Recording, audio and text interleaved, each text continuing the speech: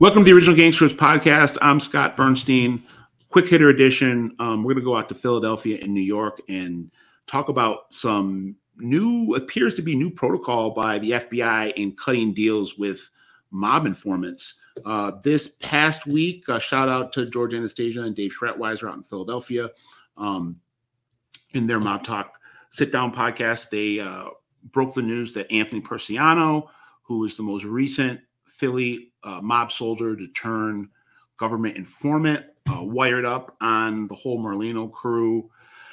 In the 2010s, recorded a making ceremony in 2015. It appears that he has not been sentenced yet. The case dropped 3 years ago. I think he flipped, more than 10 years ago. And he has yet to be sentenced, living somewhere in hiding right now. And it looks like this is, again, a pattern. We saw recently in New York City, Joe Massino's longtime driver and messenger, Goldie Leichenheimer, was sentenced last month, 20 years after he cut his deal. It just came out from that sentencing. Shout out to Jerry Capacey at Gangland News, who pointed out that Joey the Mook D'Amico, who was a longtime soldier and acting capo in the Bonanno crime family, cut a deal in 2003 or 2004. He's yet to be sentenced. He's been out 20 years waiting to be sentenced. And so who knows when Anthony Persiano will eventually be sentenced. Could be another year from now. I guess it could be another 10 or 15 years from now.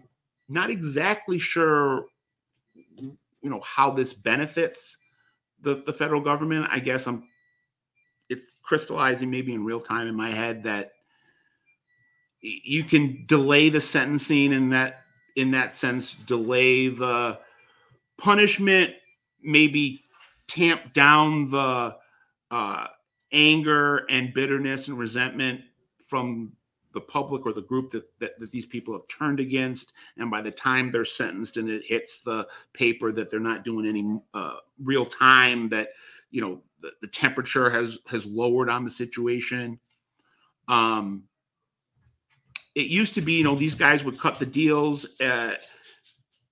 do whether it be 2 years, 5 years, 10 years, and then walk into witness protection, but they were being sentenced pretty quickly or relatively quickly after they decided to flip and join Team USA. Now it looks like kind of the new play is to, let it linger.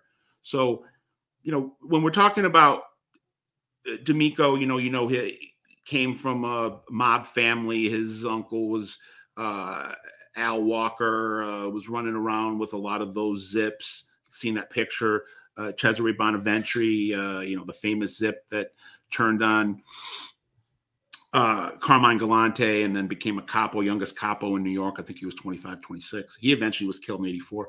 But when you're talking about Philadelphia, Persiano's a guy that, got made twice. He got made in the Lucchese family and then, transferred and was made in Philadelphia. He wired up. Where is that wire? We're sitting here again. It's almost 10 years since he recorded that making ceremony, and we haven't seen a transcript. We haven't seen really any. We've seen bits and pieces come out in indictments in court cases, but we've yet to see the whole thing. And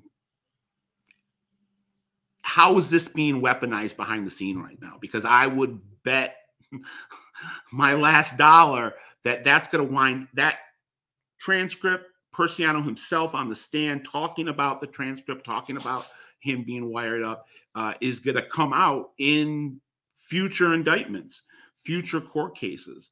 So maybe that's playing a role in him not being sentenced yet, but has not been sentenced. People are kind of wondering what's going on in Philadelphia. But again, just to give it context, if we look at what's happened in the Bonannos in New York City with Goldie and Joey the Mook, this is the new way of doing things for the feds. You might be out for 2 decades before you're sentenced. Something to keep an eye on. OG Pod, Scott Burnstein out.